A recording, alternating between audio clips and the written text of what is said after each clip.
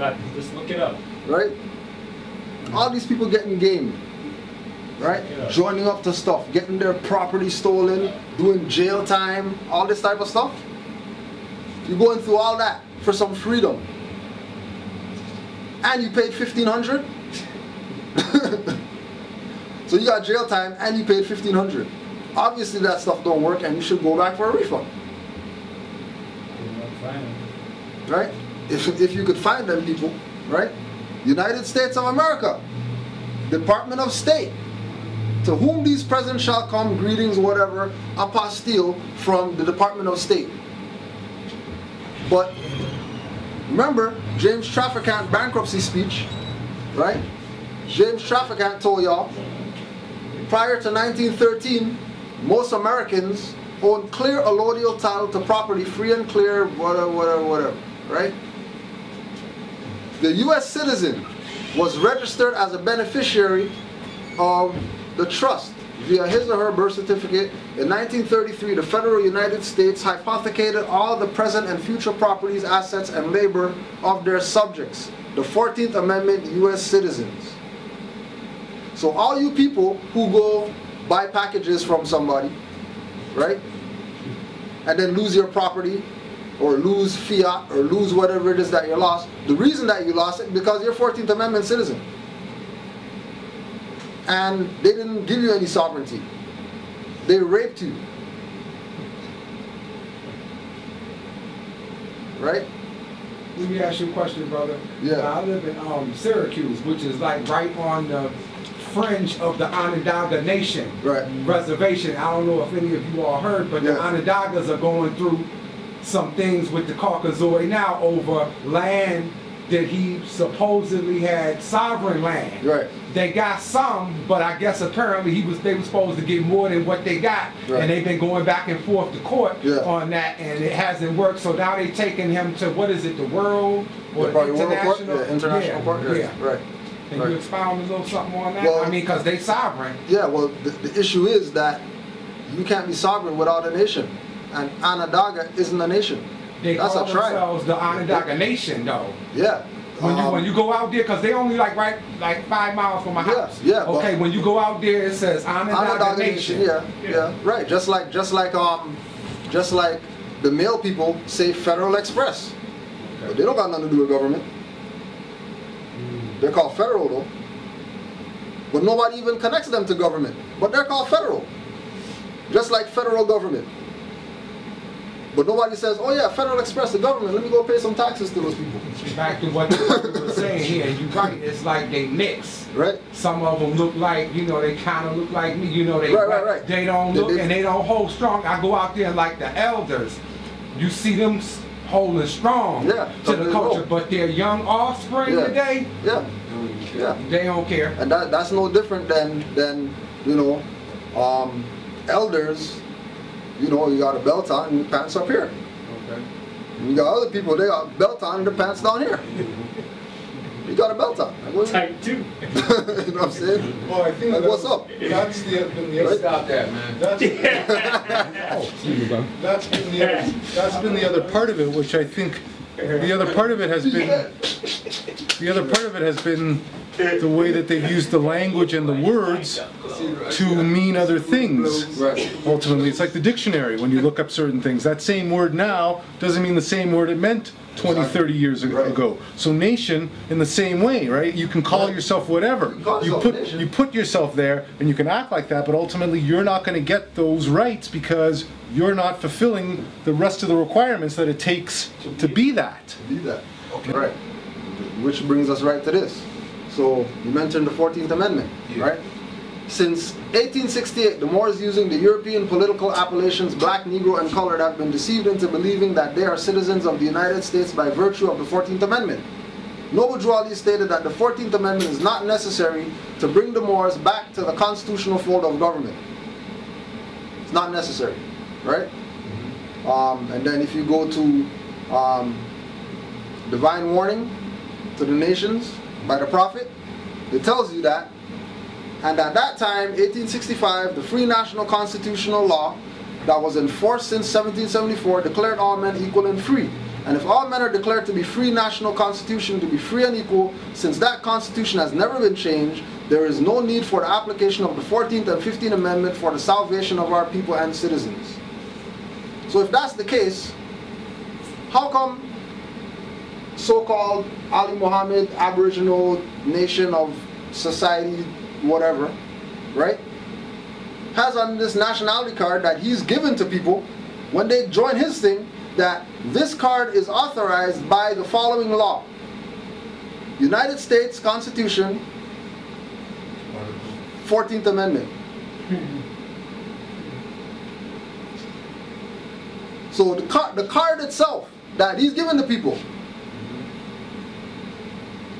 right, is saying that it's authorized by the 14th Amendment. When Noble Drew Ali said the 14th Amendment is not necessary for the redemption of the people.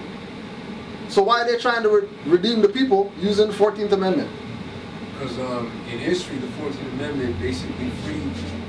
14th Amendment didn't free nobody. Okay. Because there's still Negro black colored today. And they ain't free. So forget 14th Amendment. Right? Again, international indigenous society. And then everybody, yo, where do you get a nationality card from, ISIS or whatever? Because people are fed up with this crap. Everybody knows that Noble Drew Ali is the foundation. That's why I read the letter from the brother who got locked up for 30 days, and in 6 days they kicked him out of prison. Because he was standing up on what Noble Drew Ali taught him. And he said that, I used to be down with ISIS, but I ain't down with them no more. How come? Because he started finding all this type of stuff. And many people jump ship from all these different organizations claiming to have some sovereign power that they don't got. Why? Because if you don't recognize the nation, your sovereignty is dead. Regarding Noble Drew Ali, they said that before Noble Drew Ali chartered his organization, he wrote from Morocco to then President Wilson requesting permission to teach Islam to blacks in America. Accordingly, it was permitted to me. Accordingly, it was presented to me. Wilson granted permission. As for Booker T. Washington, it was told Booker was originally Abu Bakr. So all these guys know that we're Moors. All these guys know about Noble Drew Ali. All these guys know that Noble Drew Ali wrote, they're telling you that Noble Drew Ali wrote from Morocco. How do you get to Morocco? I want to say, brother, I feel very disappointed at that, that y'all wasn't really able to really go in. No, we going in right now. Okay, Yeah, you go. yeah, we're going in right now, cause you know the Moors. You know the Moors. That I throw it right up. I'm gonna throw it up. Yeah, most definite. But give thanks for you too and your work, more. All right, thanks a lot, my brother. All right, Islam. peace and love, Islam. Islam, Lord. Islam, bro. All right, family. Doctor, give me 1 second. This battery running low. No problem. You got a charger? These occupiers out here, right? They have a protocol, right?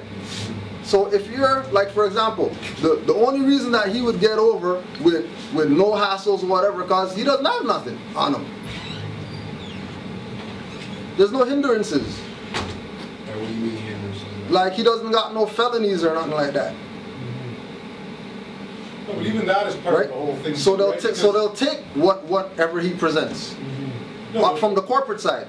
Yeah, but that's what I'm saying. But Right? also, this is where when you talk about all this stuff, why not follow these things? Even the very border itself is like it's a facade. It's a jurisdictional thing. Right. Right. We should be able to walk across. We should be able to walk down there and visit our brothers down there because we don't have a driver's license or something that ties us to them that they can tax. Because that's what it's all about. Yet again, that's the other part that I was trying to get to.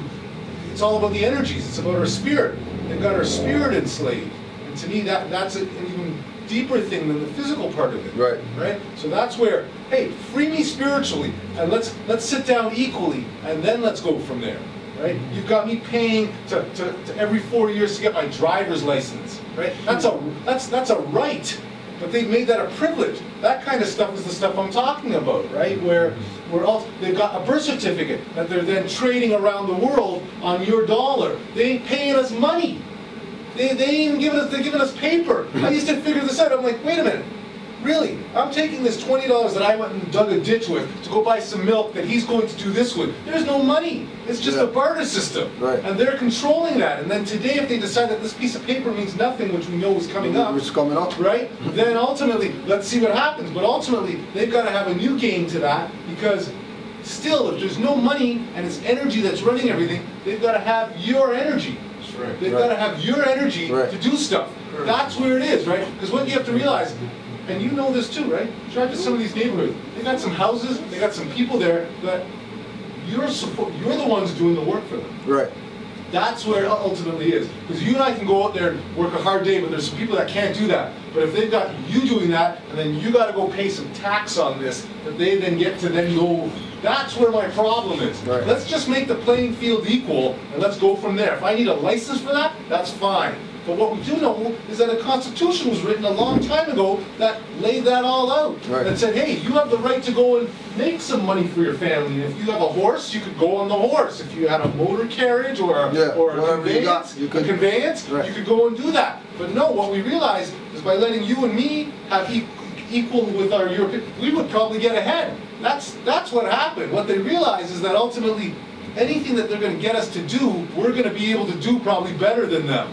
So what we have to do is we now got to put a leash on you so that we can. So you don't go too far. Well, but not only that, but also so that we can skim. Right, skim off the top. Right. That's what it is. But we ain't going to take too much to piss you off. We're just going to take enough. Take enough, just so you get mad. Enough. You see what I mean? Just enough. That's why it always shifts up and down. And then every time people, and that's what the whole government's about. They're all the same set of thieves, right? But today we're robbing from you. And if we finally go, hey, this is too much, then we put another guy in thing who says, let's give back, right? Let's give him back a little bit, right? So then we give him back. So then, okay, everything's cool. But then once that happens and people are getting ahead, no. So then, then we bring the next guy in. That's why you have these three different parties. Right. They're all sitting down at the same blinking table. And instead of them putting the leash on us, better yet let them put a leash on themselves. On each other. Exactly. Well, but you see what's happened is this is where it's evolved to. Back in the beginning, they had to have all of their brothers there to work, but now what they've realized is they have to enslave their own brothers too, and that comes from an educational or a knowledge part, right? If you're European and you don't know, then you're still a slave. Right? That's where it's gotten to, right? But what they've done is they've pretty much, that's where they're saying the schools are different. Those Europeans go to their schools and they learn stuff that we'll never find out about. They learn the true knowledge. We never find that stuff out about, right? But some of them do, and those are the ones that are running the governments. They're the ones who know, and it's our stuff. Right. The thing is this, bro. Everything that you just said, it comes down to one thing. And this comes also from Prophet Noble Ali. It's up to you to enforce the laws. Because the laws come from you. It's up to us, man. It's too many of us that's passive. There's too many of us that's willing to acquiesce and don't want to stand up. I got a brother right now who said, I want to nationalize, but I don't want to fight. That's what he told me. But I don't want to fight. What do we not to cut you off? So that means he wants to work in the system. The paperwork alone. No, he wants the benefits of it, but he doesn't. He wants the benefits of it, but he's right. And I realize this too, because there's certain times when I'm out there and you're realizing the battle's tough. You got to be up for the battle, I mean, you're right? Gonna pick your battles too. You know, you're not just going to battle just because you're going to battle. Exactly. But we also have to realize that this is a war, right? This is like an ultimate war that's going on, right? And some soldiers just aren't good soldiers, right? Some of us don't want to fight, right? So that's where I sense some of this is at, right? Guys like you and me and you, we want to go out there and dig those trenches. Other guys will say, hey, you know what? I don't mind if you take 30% of my energy. Right. Just as long as I get left alone. Right? Some of us are happy with that. And that's how it is. Right? Yeah, that's why I said it's all fractured though. Some of us will go, oh, you'll pay me to take some of my brothers away? Sure, I'll go. You know what I mean? That's where you have the agents. Right? Yeah, it all boils down to what Cujo was saying though. The foundation was laid out for you. Right. I'm not talking to you specifically. No, when I say you, I mean us as a whole. It was laid out for you by Prophet Noble Ali. So when people don't want to study what he left, they don't get these lessons. It's right there. It's laid out for. It's laid out for us. But also, but what was another thing too that I remember from this stuff? The prophet came to the people that needed him the most. Right? So we needed this message the most. Right. Still do. And we still do. No, ultimately we still do. Yeah. Right? So we needed this message. We need to wake up. And part of what's going on wrong now is because we were the founders of stuff, they have run their course, and now things are falling apart. But until the actual heirs to the house can come back and clean up the house, things are going to continue to fall apart. Exactly. But the thing is, the people who have been in power are too used to it now, and they ain't willing. And those are a small sect of people, and they ain't willing to give up because things have been comfy for them for a long period of time. Yeah. Right? So it would now be now that person who's sitting down in his plush chair has to get up and dig a ditch. Yeah. He doesn't want to. Yeah, right? Because he's gotten us to be doing it for a long time. Right, but it's getting to that place where you have no choice. This is why this is why, you know what I mean? Like, this is why I did the debate. I didn't do the debate because look how much people are in here. I didn't do the debate to convince nobody about more science and all that. Right? Who knows it knows it. Everybody. You know what I'm saying? And everybody knows. This is what the point is. Even Ali Muhammad knows about the Moorish movement and Noble Drew Ali and how powerful what he brought is. His own words in his own books is letting people know that everybody knows. He's one of the biggest Moor bashers out there. But he knows about Noble Drew Ali and all that. He might talk crap, but he knows what's up. He's You know what I mean? Right? I mean, call it what you will.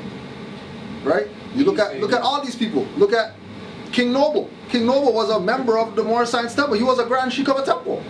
And he chose to jump ship. So that means he knows. I don't care if he's coming now and saying black, whatever. Point is, your foundation is Moorish Science Temple. Who you fooling? You're not fooling me. They might think they're fooling me, but you know, I got nationality cards that say that you're incorporating Cherokee. So obviously you're running a fraud. And people are, for whatever reason, people are blind to the fraud. Why are they blind to the fraud? Because everybody has this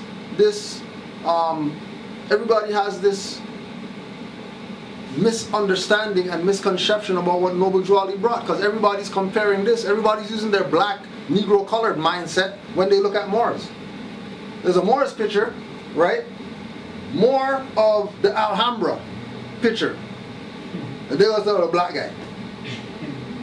That's not a black guy. That's a Moor of the Alhambra. Why you calling him a black guy? Oh yeah, well you know that's the, oh yeah, ancient black guys. Some guys with fezzes, you know what I mean? Posing or whatever. Oh yeah, ancient black guys. Those aren't ancient black guys. Yeah, those are Moors. That's the Reconstructionist. But the real Reconstructionists are these people's heads. Yeah. The Reconstructionist isn't the European. Yeah. They got a Washington, what do you call it? George Washington Masonic Museum with fezzes that say Islam on it and all that. So the European's not the issue. It's more fezzes now fit in this room. You know what I mean? Like fit in this room. Real talk. Imagine that. They won't fit in this room. It's the enemy. Imagine that. They have so many fezzes in Washington, right?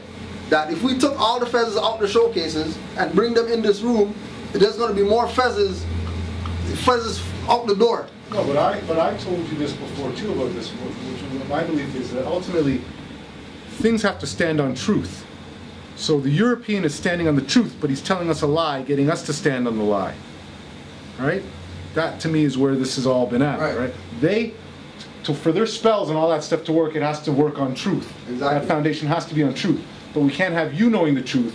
We've got to have all of that stuff subverted and sublimated so that you're doing something else, but you're adhering back to the true power system. Right. Right? So that's where the issue is, right? They're going to follow that, but tell you to follow something else. Exactly. And then we're going to get certain guys in your community to do that. To do that. We're then going to put drugs in the community. Right. We're then going to falsely educate you. We're then going to do everything else but give you the truth. The truth. But, you know, it's just like, comes back again, you study what Noble Drew Ali said, everything's right there, right? Man knows not by being told. That's right. Which means you still got to go study. Even if somebody tells you something, hey, you know, I heard that you guys are Moors, not black people. Oh yeah, really? Oh yeah. So you're supposed to go check that out. Right? Again, no different than Ali Muhammad. What did he do? he went and he checked it out. And when he was confident enough, Moors know this, right? Moors know this that when you get on this information and you realize something and something goes off in your head, first thing you're gonna do is write a book about what you just came to. Your eureka moment has to be documented on paper, right? That's just pattern. And then when you check everybody, that's the magic. That's what it is. Yeah. Yeah. Right? So page 153 of the same book. Noble Drew Ali's mother also plays an important man who won lands in Louisiana that belonged to ancestors of the court case, United States versus the heirs of Henry Turner, Tunica, case 32, United States Appellate Court 1850, was an appeal to an earlier case won by the heirs of Henry Tunica called the heirs of Henry Tunica Turner versus the United States case 191. So you think the United States doesn't recognize the Moors when they've been battling with the Moors for land in Louisiana? Of course they recognize the Moors. They know exactly who the Moors are as soon as you say something about Moors and Moorish nationality or whatever. It's not a secret, right? If you're not careful, your own brothers will try to put you in slavery. Now there's a brother by the name of Brother Chin, and it's crazy. It's crazy right now, right? How things just work, right? Brother Chin looks like Brother Dien in the back, right? This is what Brother Chin says. When you look at me, what do you see? Then everybody in the audience says, a brother. My last name is Chin. My family comes from southern China almost 200 years ago. I went up to the mountains of China. They wanted to know, why do I have the last name Chin? I said, because my ancestors came from this land. I used to see pictures of Chinese and they were dark as me, and I thought that they were dirty from working. That's a good one. Right? Another thing is, we who are Moors traveled from pole to pole. We built everything. This is a Mr. Chin talking that looks like us. Right? But the best place to hide your history is right in front of your face. So when you walk out these doors, start looking at everything you have been taught in the opposite direction, Brother Chin.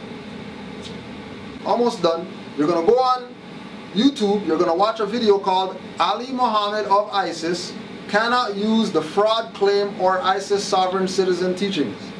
That's actually a video that Ali Muhammad's in. That they couldn't even get the car out the pound using their stuff. But then the Moors in Canaanland, right, who exercise right to travel, right? You got the letter? You got it there? Yeah, I got it. If you got the letter, yeah, put that on the record. Yeah, right? So people can see how legit Moorish Science Temple is, right? So this brother can't get the car out the impound. It's on YouTube. Documented fact. The stuff was on TV and all that. Right? Now, Chief of Police. we got this letter right here from Toronto Police Services. William Blair, Chief of Police. Right? Now, this letter came from a Moor who got his mode of transport, conveyance, car, motor vehicle, whatever you want to call it, kidnapped. Took him. Right? And on the day 06/27/2013, they impounded his stuff, property, right? On the day. Then on the day, he got a letter from the Chief of Police. This is on the day. The same day that they kidnapped his vehicle, right? The Chief of Police sent him a letter. Right? Dear Sir, Madam, please be advised that the following vehicle registered to you was impounded on the date indicated, VIN number, impounded on, whatever, towing company, phone number of the towing company. It is suggested that you claim your vehicle as soon as possible, as a storage fee is charged each day. If your vehicle is not claimed, it shall be sold as prescribed by provincial statute.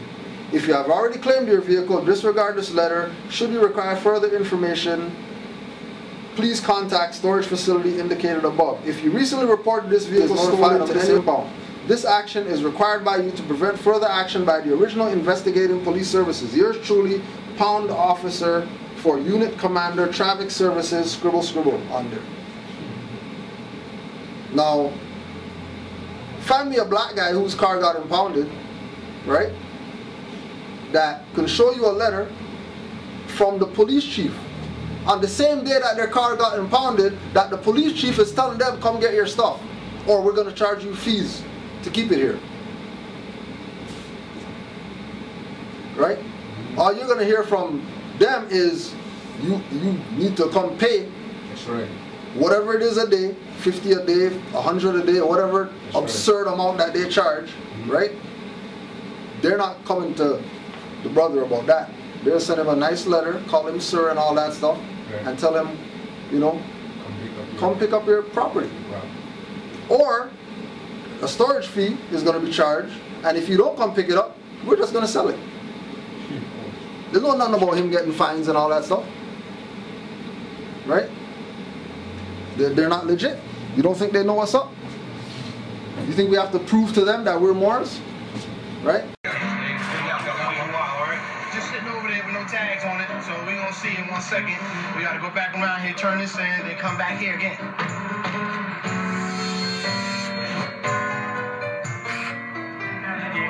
Stand right here, waiting on them to say yay and nay. I think we all being kind of optimistic right now and patient. So where is your insurance? May I have your insurance? My insurance is right there. This is registration. And the insurance is right there under the Discovery Insurance, right there on the company. Okay. You don't have an extra card to carry? No. This does not meet our criteria. That's all they gave you from North Carolina, man. Well, I'm going to have to get my supervisor. I'm about a 15 right now. On a scale of 1 to 10, I'm about a 15. Start getting out of control. Well, Trace, this is expired. His registration's expired. Okay, sir. I have bad news. What's up? Your registration is expired. I cannot release the vehicle, unfortunately. I know you have the car. I can't get it done until y'all give me the car back. That's a problem. They can't get it re-registered until he takes it back down to North Carolina. I can't fix it without the car, man. I need the car. That's why I came and paid for it. Then that's a catch-22 for a lot of people that are out of state. You're going to have to contact the state and see if they can give you temporary registration. They can. That's why I came all the way up here. Well, you'll have to show me some type of proof that they can't do that. Gave me proof of, gave me what? You can have them call me. Oh, who do I supposed to call from North Carolina to tell you that? I mean, that doesn't make no sense. Sure it does. If I can confirm that they won't renew your registration. If you have the car being there, then we'll take the tag from the car and we'll allow you to hire a tow truck to tow the vehicle. Well, I can do that right now. You can keep the tags and just give me my vehicle. Well, no. The only reason this car is still here is because of the negligence of the city of Philadelphia. No, sir. I don't know any negligence at all. Okay, look at it. You're feeling Look at it. All I know is they gave you a reduction. That doesn't mean there was negligence. That was negligence. They reduced your total bill. Right here. It was 18 tickets. Okay. 18 tickets and $360. What you just got to do is work on the registration. Work on it? What do you mean work on it? Let me get my paperwork, man. Give me all my paperwork back. What do you mean work on it how? Get it renewed. Just give me my paperwork, man. Okay. This is some bull. They extorting us and they stealing my vehicle. That's why I don't come to Philly. All we're saying is that we paid every fee. We're not asking them to pay us the money back, which we should. We're just asking, can we leave with the vehicle? We have an option of allowing them to tow the vehicle back to North Carolina, but I'm not going to do that until I know that North Carolina will not renew his registration. If you have the car being there. Ain't nothing I can do, but just bow down to the master.